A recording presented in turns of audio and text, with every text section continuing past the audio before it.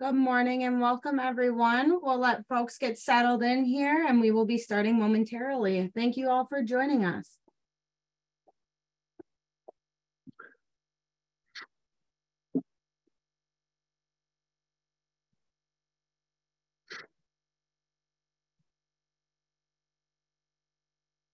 Welcome and thank you all. As people are continuing to join us, I'm going to get started with some few introduction slides for you all. Thank you all for joining us for our HIV, hepatitis, and the fourth wave of the opioid epidemic, Syndemics in the post-pandemic world, with our presenter, Dr. Ryan Westergaard. Today's presentation is brought to you by the Great Lakes ATTC and SAMHSA. The Great Lakes ATTC, MHTTC, and PTTC are funded by SAMHSA under the following cooperative agreements.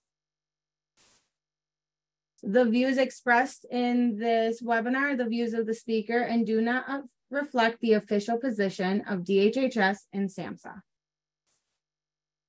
The ATTC network uses affirming language to promote the promises of recovery by advancing evidence-based and culturally informed practices. We do have a few housekeeping items for you. If you are having any technical issues, please individually message me, Alyssa Kuala, or Jen Winslow in the chat section, and we would be happy to assist you. If you are in need of captions or the live transcript would be helpful, please locate the More section on your Zoom toolbar and select captions. If you do have any questions for the speaker, please put any questions in the Q&A section at the bottom of your screen by locating the Q&A section in your toolbar. We will respond to questions at the end of the webinar today. You will be redirected to a very short survey at the end of the presentation. It would be greatly appreciated if you could fill that out, and it should only take about 2 to 3 minutes. Certificates of attendance will be sent out via email to all who attended the full session. The recording and PowerPoint will be made available on the Great Lakes ATTC website within a week.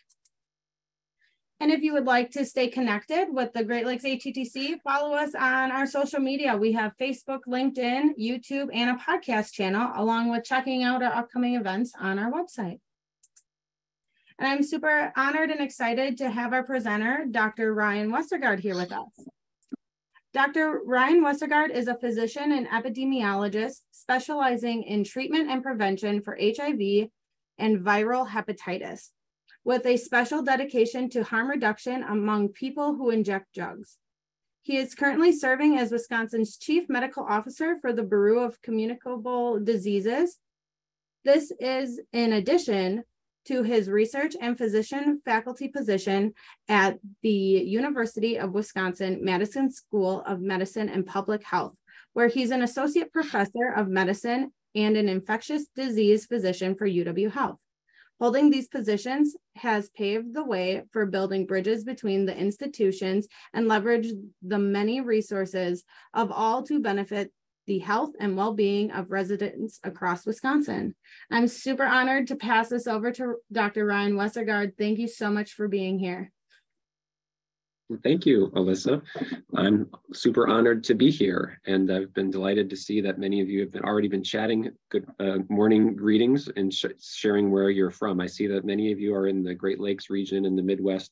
So like I am, probably longing for spring, and just when we get a sense that it's here, we get more snow. So I guess there's more snow on the way to Wisconsin tonight, so we'll have to bear with this. But spring will be here soon, and I'm really grateful to have the opportunity to share some of my work with you and talk about the topic that's really, really important to me, which is controlling HIV and hepatitis C among people who use drugs. So I'll share my screen so you can see my presentation, and I will get started. So these are the learning objectives for today. First, I want us to understand how changes in the epidemiology of opioid and methamphetamine use disorder have posed obstacles to the goals of ending the HIV epidemic. Second, I want us to recognize the potential impact of incorporating screening linkage to care and low threshold treatment for hepatitis C infection in addiction treatment settings. And this second one is a point that I've really appreciated the opportunity to talk with colleagues who work in addiction medicine, because it's in addition to the very important work to do of managing and treating and supporting people with substance use disorder, there are opportunities, many unmet opportunities, to also reduce their risk of infectious diseases and also help meet our public health goals of eliminating HIV and hepatitis as public health threats. And then third, I want to talk briefly about our research agenda and also share some research findings for a comprehensive patient-centered approach to health and safety for people who inject drugs.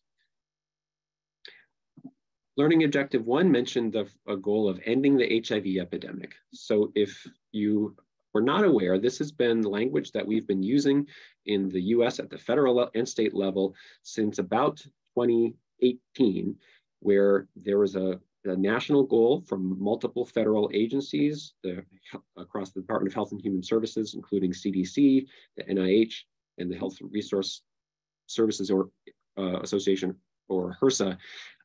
And they created a strategy with dedicated funding to, in addition to the already large amount of federal funding to support and respond to the HIV epidemic, try to use the tools that have been developed over the past 40 years of HIV research and treatment advances to end the epidemic or drive new infections down to a low enough where we could no longer consider it the public health threat that it has been for the past 40 years. There are 4 pillars for this. The first is to diagnose all people who have HIV as early as possible. Second is to treat people rapidly and effectively to reach sustained viral suppression, which renders them all non-infectious as well as prevents complications of HIV infection. Third is to prevent new HIV transmission using proven interventions, including pre-exposure prophylaxis, or medicines that people take before being exposed to HIV that prevents infection, and syringe service programs, which is the piece I'm going to be talking about in my presentation, which is a core strategy for preventing infection among people who inject drugs. And thirdly, fourthly, the public health piece is to respond quickly to potential HIV outbreaks to get needed prevention and treatment services to those who need them. This is an ambitious goal, and it's bold and aspirational to try to reach these levels. This is a website, a dashboard, which the Health and Human Services Department has created with the actual indicators that they've shown. The true goal, of course, is to reduce incidence, meaning we want the number of actual new infections to be as low as we can drive that down as low as we can be. But of course, we can't directly measure incidence. We can only measure the people who are diagnosed. And undiagnosed HIV infection is a key driver of the epidemic. So one goal is to get as many people who are at risk tested regularly, so if they are infected, we can link them to care and prevent onward transmission. The 4 action areas are to increase the testing through diagnosis, linkage to medical care, viral suppression, which is the goal of treatment, and PrEP coverage. And this website shows where we are in relationship to our goals. Unfortunately, with the COVID-19 pandemic, we've lost ground in a number of these areas. And this is a snapshot of the diagnoses showing that in 2020, the amount of testing and the number of new diagnoses dipped as all of services for health and many other aspects of society were disrupted. It rebounded a bit in 2021, and the preliminary data from 2022 are still in process, but it looks like new diagnoses have gone down again. So the other main thing that's challenging our ability to end the HIV epidemic is that we've lost ground even before the pandemic in an important way, and that is the increase of substance use disorder and people who inject drugs, predominantly in areas where traditional prevention services such as syringe service programs and access to testing and the services that I mentioned are necessary for the goals in the previous slide are available. So this is a landmark publication describing a well-known outbreak in 2014 and 2015 in rural Indiana, which was a wake-up call to the field of HIV and for public health in general, that whereas in the previous 30 years of the epidemic, most transmission that was associated with drug use was happening in large cities, this was the first of its kind, largest single outbreak of HIV among people who use drugs in a very small rural community. This was the report from the investigation that involved CDC, local and state health authorities, Over 200 people were diagnosed with HIV by the time that the epidemic or the outbreak was declared controlled. This shows the timeline of how when the first person was diagnosed. Within 6 months, cluster was identified. Resources were brought to bear to do contact investigation and testing, and it shows the epidemic curve on the lower part. The way that the outbreak investigation led to identification of as many people as we have is a technique that we're all now familiar with, having lived through COVID-19, which was contact tracing. And this was an example of how they could use case investigations in interviews with, in confidential settings with public health personnel to identify people who were infected, who was in their risk network, meaning people that they injected drugs with or had sex with. And it was able to characterize the epidemic in a plot like this, showing the number of connections between people, the number of people who had needle sharing networks, people who are at the larger, the central part had multiple networks.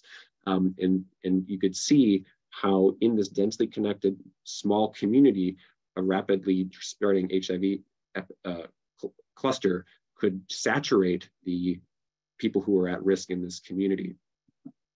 So as I mentioned, this was a wake-up call, and this was realized that this was in rural communities who were struggling with growing numbers of opioid addiction and injection drug use.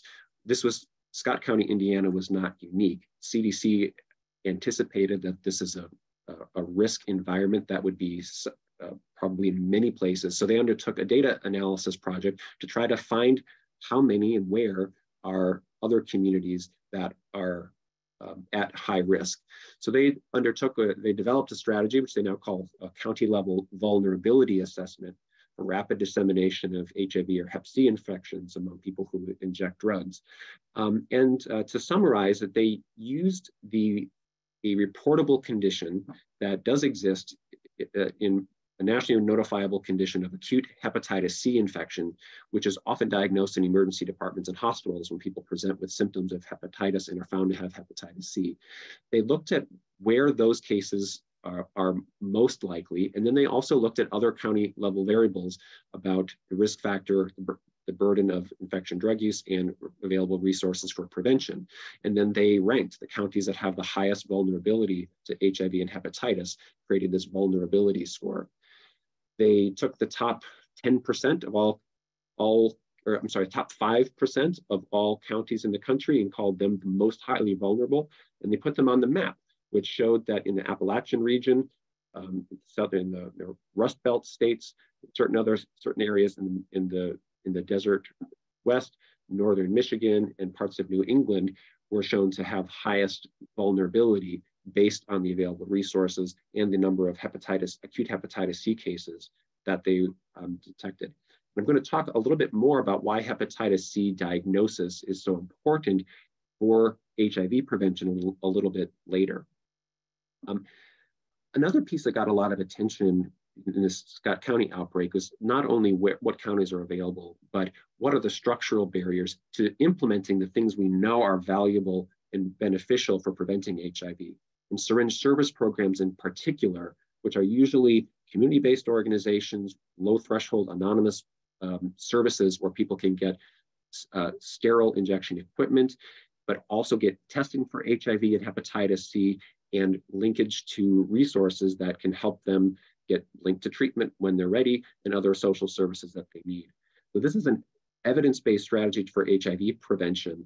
The data have clearly shown that it does not increase the drug use. In fact, people who use syringe service programs have been found to be more likely to enter addiction services by virtue of the system navigation and support that people receive when they receive services in these community-based settings. So this paper showed those same counties, but then color-coded them, which are the ones that have no SEP or syringe exchange program. Many of them prefer the term syringe service programs rather than exchange. And it showed considerable overlap. So the red counties here are ones where there were no or zero syringe service programs in the county that was determined to be high risk. And so, as one would predict, areas that lacked these services and had high risk for HIV and transmission were going to be likely ones that had the next HIV outbreaks. And sure enough, several years later, there were 2 outbreaks that were large enough to warrant a federal CDC level investigation that were published both in West Virginia. This is one in Cable County, which actually had a more robust public health system compared to most counties in West Virginia, but showed the degree of risky behavior that was happening even in that setting where testing was more available in most places in West Virginia. And the story about political and social and structural barriers to prevention really played out in West Virginia as well. So this was an international reporting piece about the other HIV cluster, which occurred in Kanawha County, which shut down, because of political opposition, shut down its syringe service program in March 2018, and within a year had another HIV transmission cluster that was investigated by CDC. This is a summary, a study showing across 14 or 15 West Virginia counties, showing that in addition to these discrete clusters, over these 3 years, the number of cases of HIV had been gradually growing year after year. So I had the pleasure to present a webinar in the same forum for ATTC about 3 years ago. It was before the pandemic, and I talked about some research findings or a research project that my team at the University of Wisconsin is involved with that was set up in response to the risk of HIV outbreaks in rural communities across Wisconsin. As I promised, I said if you'd have me back, I would present some of the findings of that research project. And so that's what I'm going to do now in this next part of the presentation. For background, the Rural Opioid Initiative Research Consortium is an NIH-funded network of 8 studies that started in 2016, 2017. And these are the 3 goals for this research network. The first was to build local collaborations, aggregate existing data, and conduct a rapid epidemiological assessment to fill in local gaps and harmonize core data elements across studies. So these was the first phase of this study, which was underway the last time that I was able to speak with the ATTC group. And in Wisconsin, which was one of the sites that was funded, we were working with a syringe service program called Vivant Health, and our goal was to recruit about 1,000 people, 1,000 of their clients and people in the injection drug use networks of their clients to understand more about types of services they access, the types of drug use behaviors that they're engaged with, and who is at the greatest risk for HIV and viral hepatitis. The second goal of the Research Rural Opioid Initiative was to propose locally relevant intervention projects informed by the UG 3-phase collaborations and assessments. In Wisconsin, what that took, the shape that took was in a in-person, one-on-one coaching intervention, which we called prevention navigation, which was modeled after a CDC-funded study called Project START, which was shown to be effective to reduce HIV. We adapted it for the use and now have trained and deployed health coaches, which we call prevention navigators, within syringe service programs to help people do better to access services that they can benefit from, including Medicaid or other health insurance, addiction treatment when they're ready for it, and give them education about reducing their risk. And then the third is to implement sustainable locally tailored interventions over a period of years.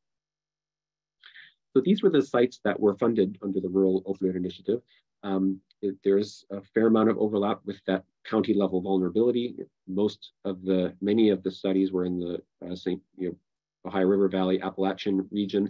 The other was in New England and one on the West Coast in Oregon.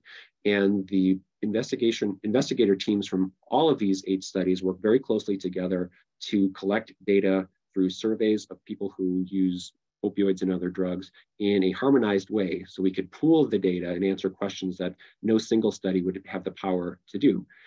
The data collection that I'm going to be talking about from this first phase of the study, not the intervention phase, but the survey phase, the formative phase. And that happened that included both quantitative and qualitative data. We did a survey, or ACASI stands for Audio Computer Assisted Self-Interview. So surveys on an iPad where they listen to the questions in a confidential way, a private setting where they talk about sensitive behaviors and other risk factors. We also implemented something called recruitment via respondent-driven sampling. This was important because we wanted to understand the risk behaviors of not only people who came into the syringe service programs, but people who are in their social networks who may not come in. So we incentivized people to recruit other people from their social network who may or may not use harm reduction services, so we could understand the true prevalence of some of the factors we were interested in. There were also qualitative findings. We did key informant interviews with people in law enforcement, in human service agencies, in medical settings to understand how are the healthcare needs of this population met in these communities, and also did in-depth interviews with people who use drugs. Finally, there was a laboratory component where everyone who was enrolled in the study underwent rapid testing for HIV, hepatitis C, and syphilis. And an innovative part that our group in Wisconsin was one of the leaders on was innovative laboratory technology called next generation sequencing, where of specimens that tested positive for hepatitis C virus, they did genomic sequencing to understand the genetic characteristics or the genetic code of the virus, and that enables people to look for transmission clusters to see where clusters of genetically similar virus have been spreading, which can indicate that there is more active recent transmission of hepatitis C. So in this next, I'm going to talk about some publications from the network that I thought that you might find interesting, and it provides an example of the kinds of things we're learning when we do research in partnership with communities among a population that's been traditionally pretty difficult to engage in services as well as research. So the findings, number one, are going to be about the issue that while this was called the Rural Opioid Initiative, we found probably more stimulant use than opioid use in many of the communities, and that has significant implications for treatment, as I'm sure all of you know, specific challenges for disease prevention. And I think we identified this at a larger level than was anticipated, at least by the funding agencies. The second finding across all of the studies, we found strong levels of stigmatization. People don't use services because they feel unwelcome, they feel stigmatized. And this contributes to a concept that some of our collaborators define the rural risk environment, meaning the many different factors that increases the risk, not strictly at the individual level, but at the community level and at the societal and legal level. Third, I want to share a study about the transition to injection drug use. Some studies like ours exclusively enrolled people who injected drugs, and most of the studies had a substantial number of people who used injection drug use, and there was some investigation into at what point in the life course or the illness course or addiction life course of a person do they transition from using drugs from non-injection route to injection route. We also had a study about internet and phone access and how critical that is for treatment access in rural communities, and a few interesting, unexpected drug use behaviors. The case of wasp dope, which maybe you have heard about, but it was a new one for me. Okay, so I'll get into these few studies and just share some screenshots of the major figures and talk about some of the lessons that were learned from these studies. The title of my talk, I used this phrase, the fourth wave of the opioid epidemic, and that was something that also came out of this main cohort description paper. There's before 2017, when the study was, these studies were launched, some people described the opioid epidemic as having three waves. The first, of course, being overprescription, overuse of prescription opioids, followed by a transition to heroin use in many communities, and then the rise of illicit fentanyls.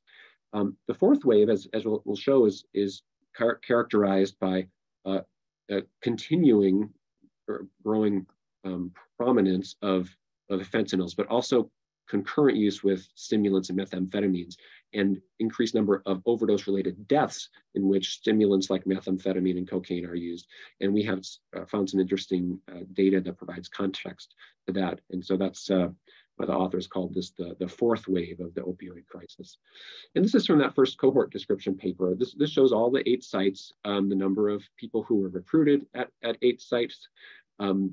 Here in Wisconsin, we had quite a few more because I think we were working with this established or in service program where they had good relationships with communities, and people came in and were eager to participate in research. So we got just under 1,000 people who had a past 30-day history of injecting drugs. The 2 rows that I highlighted here were responses to the question of what is your preferred drug or your drug of choice for getting high. And first of all, not shown on this is that polysubstance use of multiple substances was definitely the norm.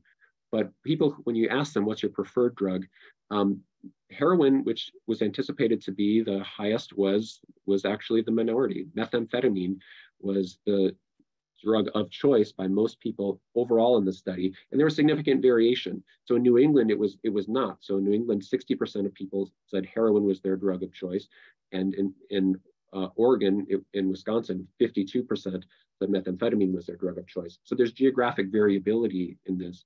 And at the time, even when we asked people about access to fentanyl, a small number of people said that it was their drug of choice, even if, which I think has probably evolved since the study was launched, as I'm sure you are aware as well. So one of the first major papers about this concurrent opioid and methamphetamine use came out in the Journal of the American Medical Association. Early, it was led by the group from Oregon, but it was using the multi-site data. And this figure shows the probability of methamphetamine overdose in the last 180 days. And it shows that the probability of a non-fatal overdose, if someone reported methamphetamine use, was 5% of the pooled sample. But people that used concurrent opioids and methamphetamine had a substantially higher risk of overdose, both in the past 80 days and over their lifetime. The team from Oregon also was in a unique place because they were starting to do their surveys and interviews right at a time where in those communities, fentanyl was becoming more and more recognized as a major contributor to drug overdose and the general mix of substances that were used by the population who used drugs. And this is an example of the qualitative work that was done, where most of the sites did some in-depth interviews with people who also conduct surveys, usually a subset, and ask them a range of questions about the drugs that they're encountering, what's drug use like in their community. And this was a paper that described the rapid recognition, or the recognition of the rapid increase in the fentanyl in Oregon. This quote says that a lot of people who were never into opiates, were just 100% methamphetamine users, don't really like methamphetamine now. They hardly ever do meth. It's all about the fetties and fentanyl pills. And more people, especially young people. And a quote from a different participant said that the younger population is probably in trouble because fentanyl is just starting to get hot and popular. And the younger generation is influenced by coolness or whatever. So even though on the table I showed, very few people said that fentanyl was their drug of choice, there was some qualitative findings that said that is a growing issue, that some people are seeking out fentanyl.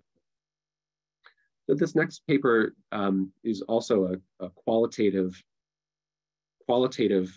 study that used not only interviews with people who use drugs and local stakeholders in service communities, but also data, epidemiologic data, and data they've got from looking at community level economic indicators, for example. And so they were specifically focused on hepatitis C in Appalachian, Kentucky. And these were their main findings. You know, a barren job market, diminished formal opportunities for social enrichment, and stigma were the macro level features of the social and economic environment that shaped drug use for young adults. And here was one quote that was, you know, if jobs could be found around here, it wouldn't be that bad. We wouldn't have depression that people are trying to fix with the drugs. And a lot of, you know, a lot of descriptions just of general despair. This used to be a vibrant community with things to do if you were young, and now it's economically depressed. There's little else things to do. People are feeling hopeless and turning to drugs for coping, and that those things contribute both the individual level risk factors for an increasing number of people who have a use disorder and physical dependence, but also the community level indicators that that contribute to an overall sense of hopelessness. And when they synthesized all the things that they learned, they identified factors in rural communities that contribute to a risk for hepatitis C, particularly for this paper, but also for HIV access. And they put them into these several buckets of economic, social, physical risk factors, law enforcement, and healthcare. And here at the center are the individual level things. So people don't have access to sterile syringes. They have to pool resources to buy drugs, so they're using with other people. There's generally, you know, behaviors occur in the shadows, and sharing syringes and other equipment is the most proximal risk factor for transmitting hepatitis C. So it was a nice, I thought, comprehensive picture of the environment that contributes to the spread of HIV and hepatitis in these communities, and really shows the degree to which we have our work cut out for us if we want to turn the tide against, you know, the risk for these infections. So I mentioned that most of the studies did both qualitative and quantitative research. And this is an example of actually really an excellent example of mixed methods research, where not only are we collecting both quantitative data from survey responses, where we ask people to recount how many times did you do X, Y, or Z, and then qualitative questions where some of the quotes that I mentioned, but they integrate them in a novel way where the qualitative data adds context and perspective around the quantitative findings in a really novel way. So it really shows the synergy between these two research methods. In this study in particular, their specific question was initiation and transition to injection drug use among people who didn't. So the quantitative piece was they asked of the people who reported injecting drugs, they said, well, at what age was the first time that you injected? And they created this curve that almost everyone by age 60, but about 50% of the time it was by age 20 in a range there. So, and then they showed that, yeah, of people who injected at various age ranges, younger at 16 or older at 25, they looked to the quantitative data and said, well, when we talked to those people who injected at those times, what did they tell us about what was going on? And they just put a couple of anecdotes here, but then summarized the findings for people in these different age categories and made this conceptual model similar to the rural risk environment. And they found, a number of things. So one was that the normalization of drug use within families and communities.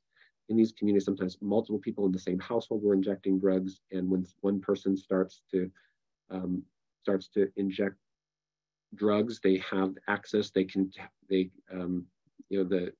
behaviors tend to spread among people in close social networks. Another issue that they found was trauma. So people who had traumatic life events had an increased risk of transitioning to injection drug use, or the addiction severity became worse, and that's seen as a antecedent or a risk factor for injecting.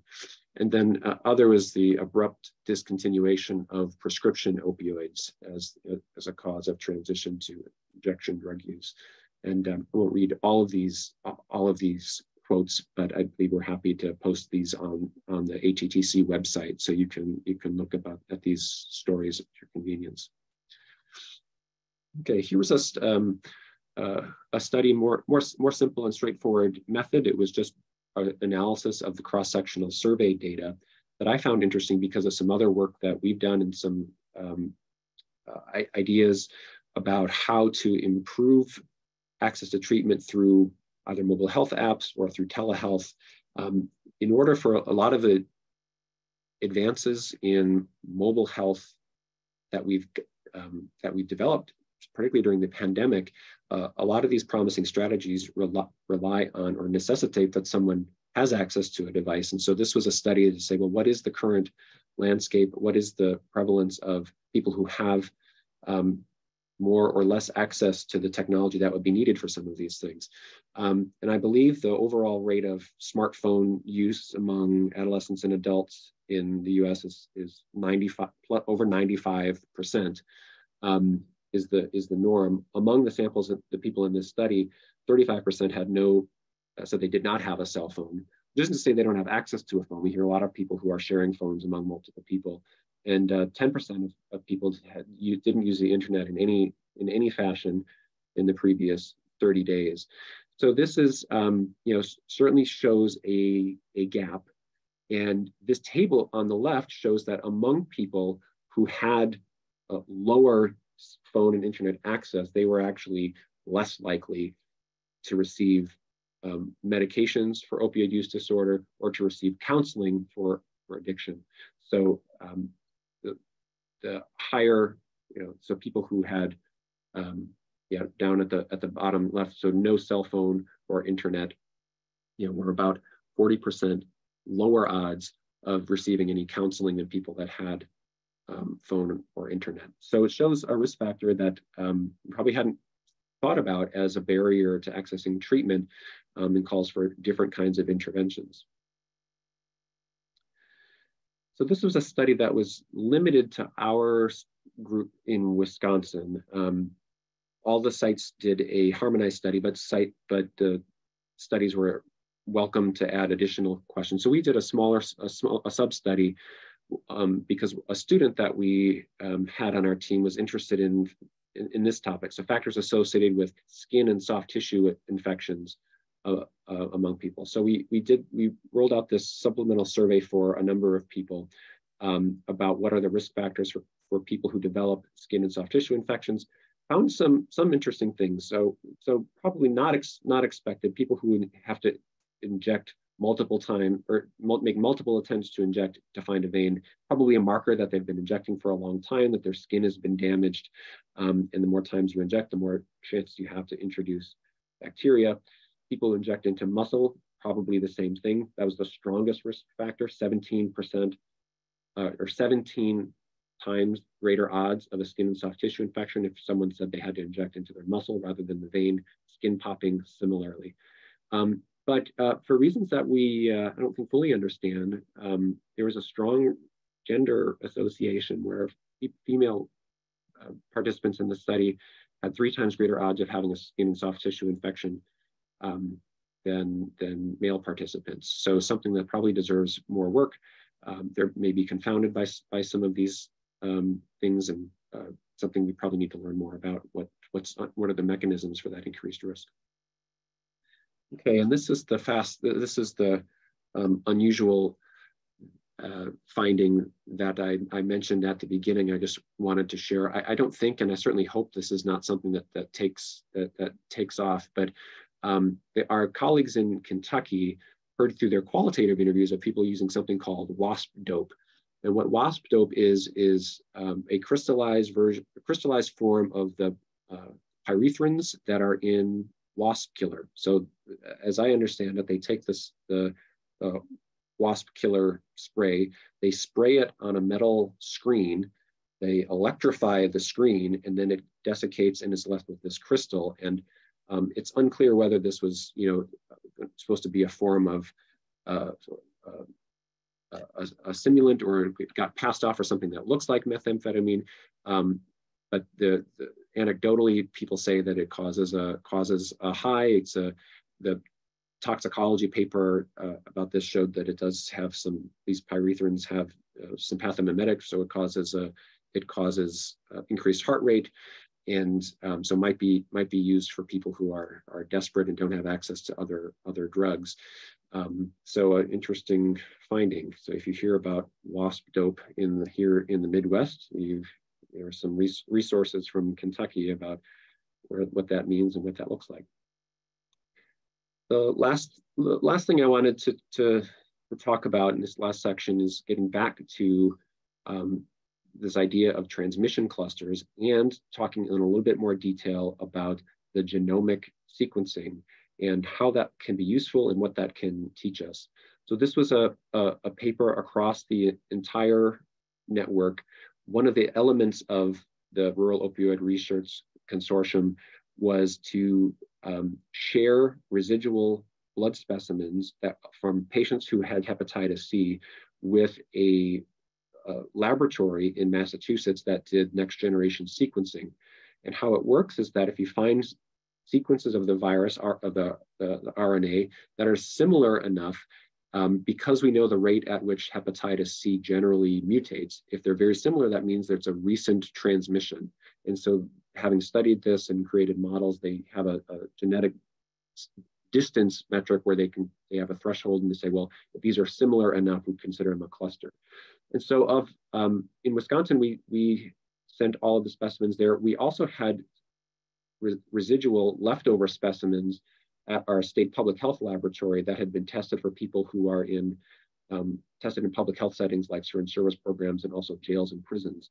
And we shared these anonymized residual specimens with the same laboratory, and we're able to write this paper that when you do this, we actually can indeed find clustering, most of which were dyads, but some larger clusters, even if we don't sequence a high proportion of the population. So that was kind of a methods paper. And the reason that's important and how that is relevant to some ways we could use novel tools in the future gets back to something that was learned through the Scott County, Indiana outbreak. So this is from the same paper I shared at the very beginning about the Scott County, Indiana.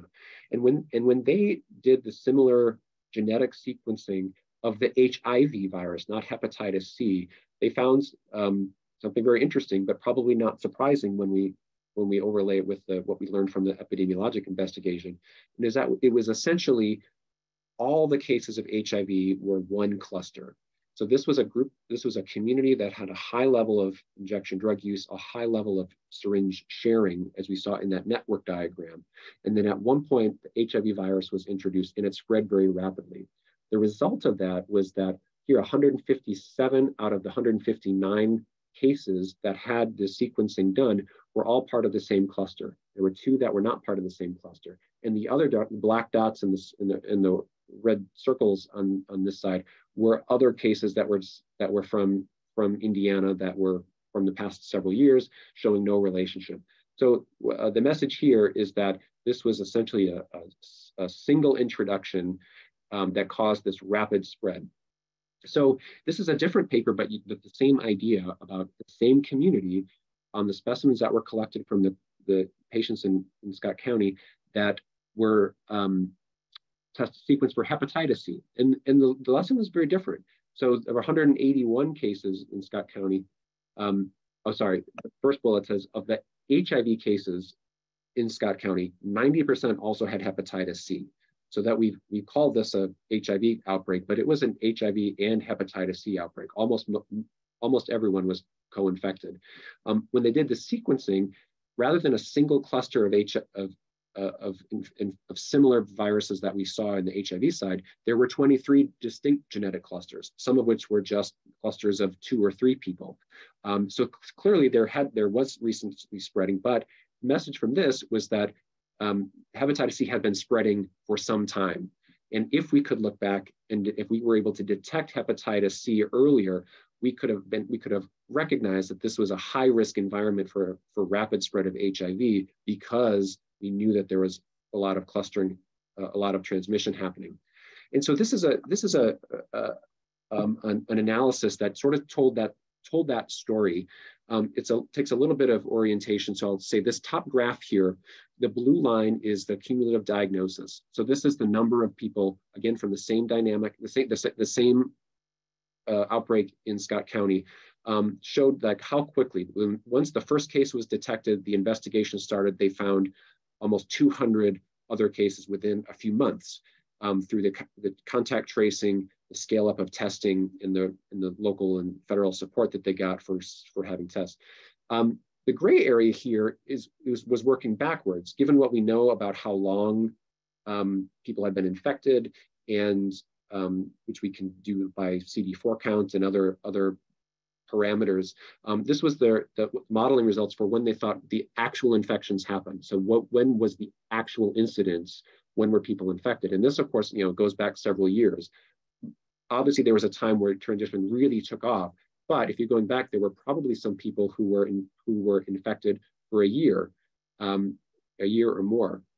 And the outcomes, or the message of this study, which had a significant editorial component, is that if we had done routine testing, let's say we would have detected the first couple of cases in January of 2013 compared to 2015 when the first diagnosis was made, they estimated they could have prevented 85% of the, if all of this work here had happened 2 years earlier by more testing, we could have prevented this many, 85% of the infections.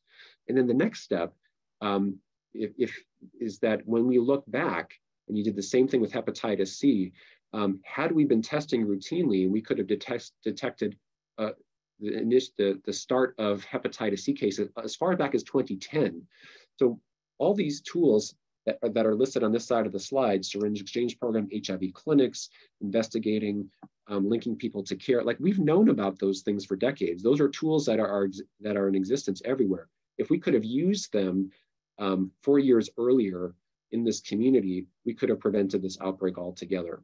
So that I think speaks to the power of these simple tools that we need to implement better if we're going to solve these epidemics. So my very first slide I talked about the national ending the HIV epidemic plan. There is also a national viral hepatitis strategic plan. The World Health Organization in 2016 created a document declaring a global health goal of ending the hepatitis C, or ending viral hepatitis as a public health crisis by 2030. CDC followed suit and has published a framework to eliminate viral hepatitis as a public health threat by 2030. And these are the 5 goals, which will sound very similar to the way that we approach HIV, which is to prevent new infections, improve treatment outcomes for people who do have viral hepatitis, reduce health disparities and health inequities, improve surveillance and data usage, and achieve integrated, coordinated efforts that address the viral hepatitis among all partners. This is the pathway. This is essentially the tool that we need to figure out how to implement. And it's very analogous to HIV, except for the fact that we actually cure people of hepatitis C. So the resources that have to be in place are able to find people with chronic hep C. That once they're diagnosed, link them to care. When they're in care, they need to be treated.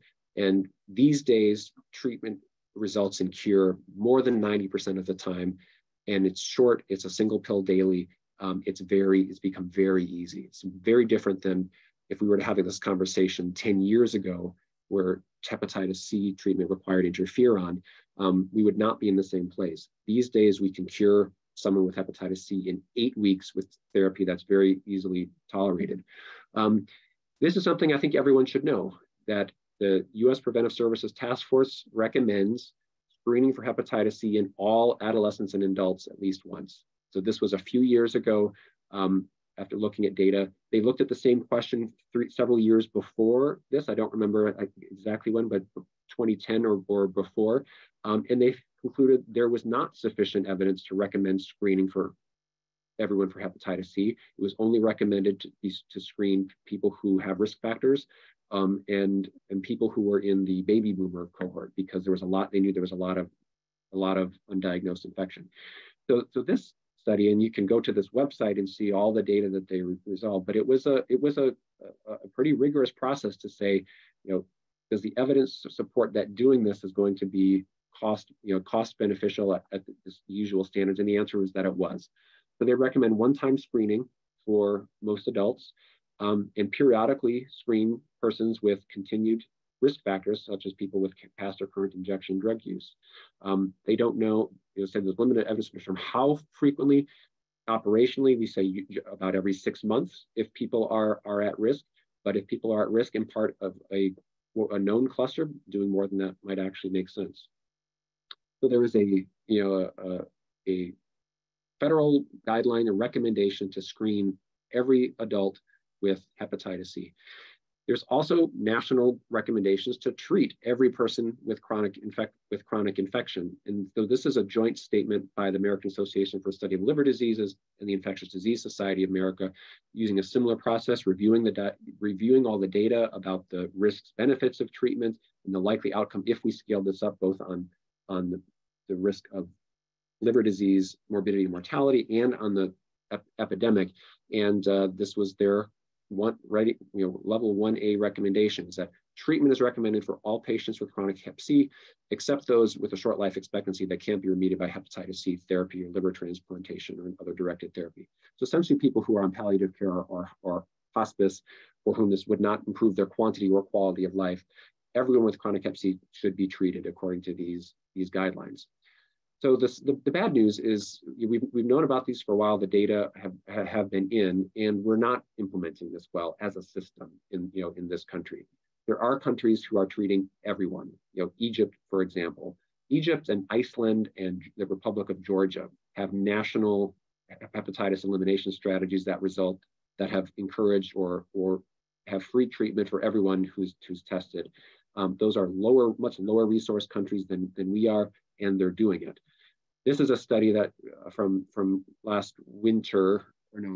summer that showed when we looked at large claims data sets from insurance, and these are people who are insured, who are in a medical setting and got diagnosed, how many people were treated for hepatitis C according, as is recommended within 1 year.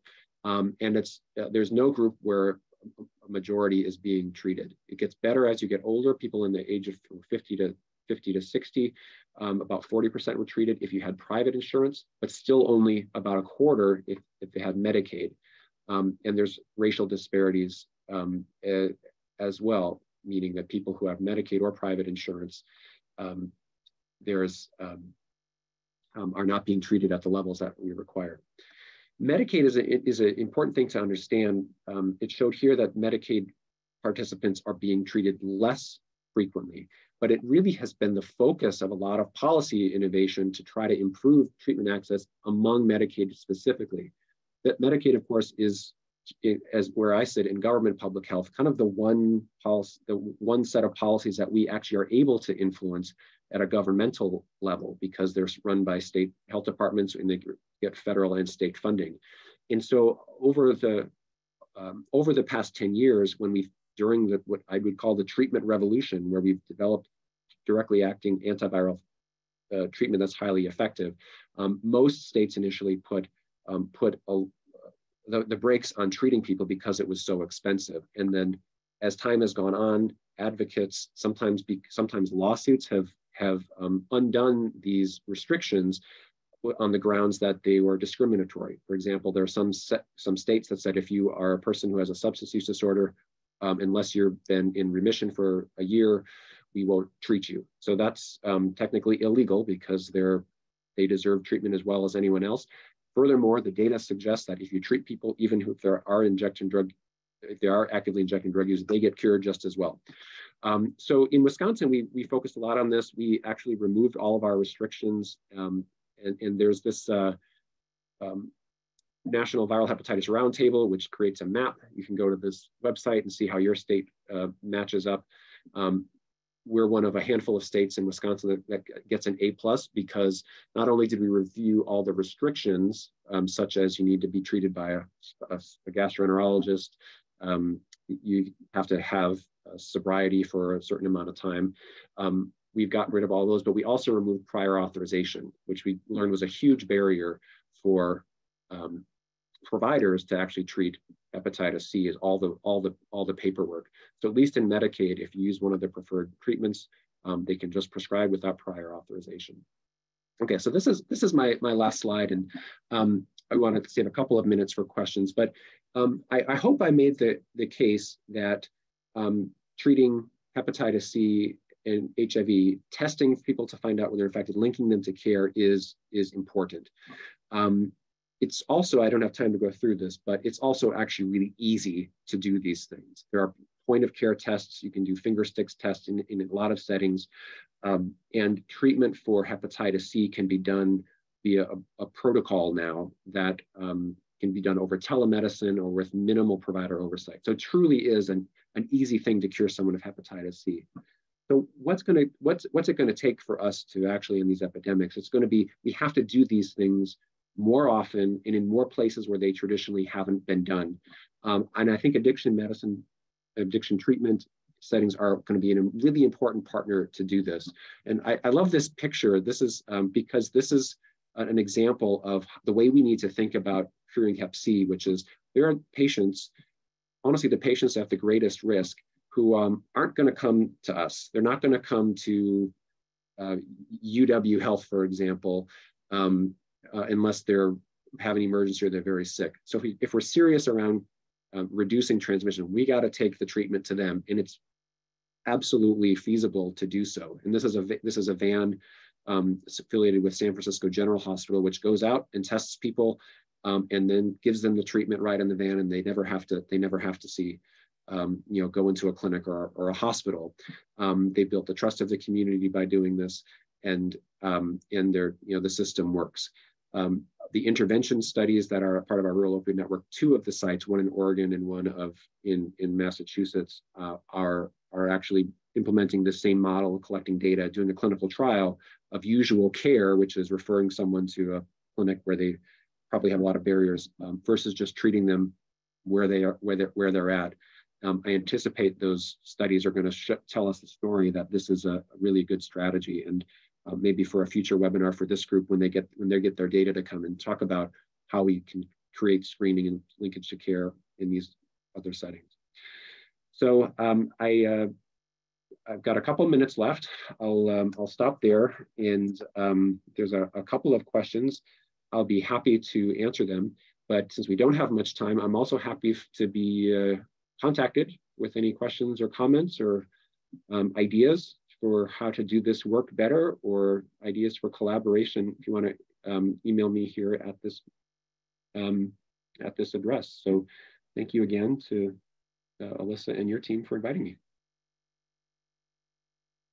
Thank you, Dr. Westergaard. I just put your email in the chat for folks to reference. Right now, we don't have any questions in our Q&A box. You provided such a great, detailed, data-driven presentation. So we're all very, very happy that you were able to be here and share all of that with us. For folks, before you go, just a few reminders. You will be redirected to a very short survey at the end of this presentation. And we would greatly appreciate it if you could fill out that survey for us. Certificates of attendance will be sent out via email to all who attended the full 1-hour session. The recording and the PowerPoint will also be made available on the Great Lakes ATTC website within a week. So you can check that out on our website. Please allow up to 1 week to download and get that recording up there for you. But otherwise, yeah, we have a lot of thanks in the chat for you, Dr. Westergaard. Very great and interesting, great explanation. So thank you so much for being here. Thank you all for joining us on this lovely Friday morning. And we hope you all have a great rest of your weekend.